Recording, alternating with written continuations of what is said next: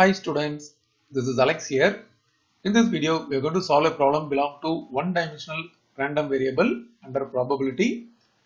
In the question, it is given a lot of integrated circuit chips which has 10 good, 4 with minor defects and 2 with major defects.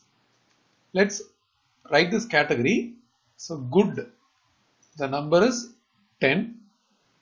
And minor defects, the number is 4, and major defects, the number is 2, and totally we have 10 plus 4 plus 2, which is 16.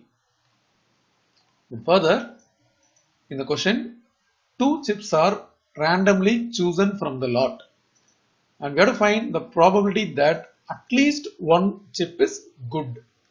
So we need at least one chip is good. So probability of at least one good chip is, out of 2 there can be one good or both good. So P of one good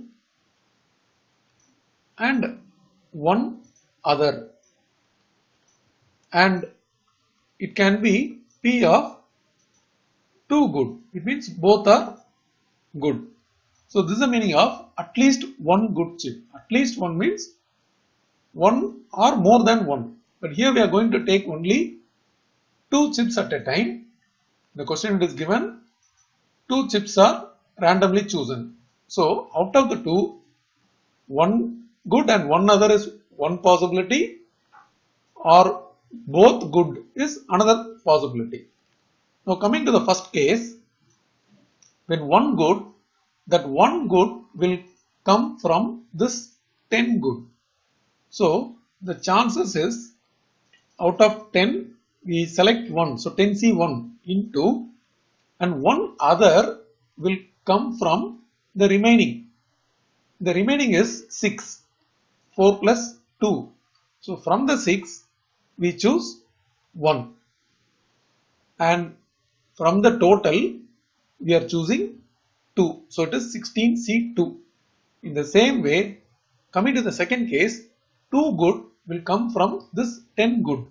So 10C2 divided by the total selection is 16C2. Now coming to the calculation, 10C1 is 10, 6C1 is 6, plus 10C2, which is 10 into 9 by 1 into 2, and both are the common denominator, so we can write it as a single denominator. 16C2 is 16 into 15 by 1 into 2. Now we can cancel this.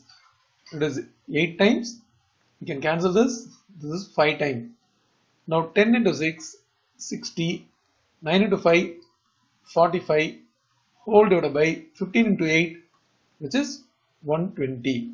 So by adding the numerator, we get 105 by 120.